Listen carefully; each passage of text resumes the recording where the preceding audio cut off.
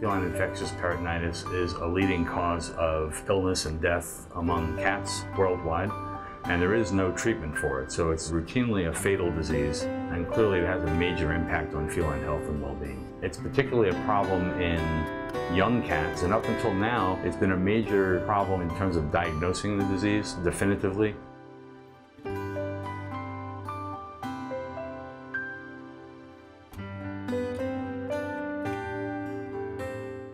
This is a virus which has a lot of important things going on.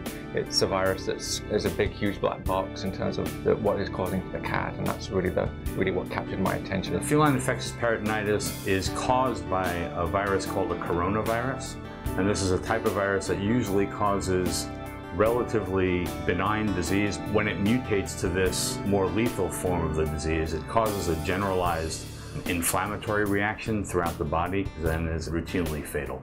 So the conventional approach to this problem is essentially a genetic approach, which means analyzing a lot of samples of cats from a genetic point of view, the sequence information of the virus. We kind of twisted that around a little bit and refocused our efforts more from a biochemical point of view, which means looking at the function of the virus first. That was the breakthrough in order to be able to focus our efforts on this particular region of the virus. So I think it's this refocused approach, thinking of function first, which has allowed us to kind of make this discovery.